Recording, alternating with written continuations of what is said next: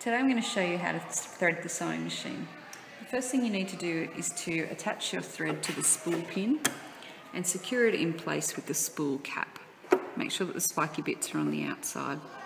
Then you take your thread, you move around the thread guide, and you're going to take your thread in a U shape all the way around and back up to the top. This is the take-up lever. If it's not there, you might just need to adjust your hand wheel. You go behind the take-up lever and it will stick in place. Then you're following down the line of the machine, clip behind the metal clip, and then thread your needle. Once you've threaded your needle, you need to make sure that there is no thread twisted around the needle and it's going in a straight line from this clip. You take your bobbin.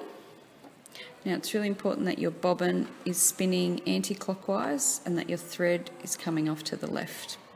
Place it in the little bobbin capsule, and you also need to clip it into this little steel clip here, and then your cotton goes out to the back. Place your cover on top. Now, one last thing to do. You need to take hold of your top cotton with your hand, and you are going to be turning the wheel towards you.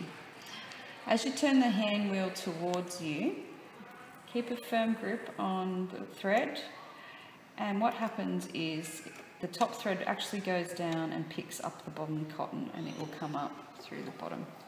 Once you have both cottons parallel to each other, you know now that you're ready to sew.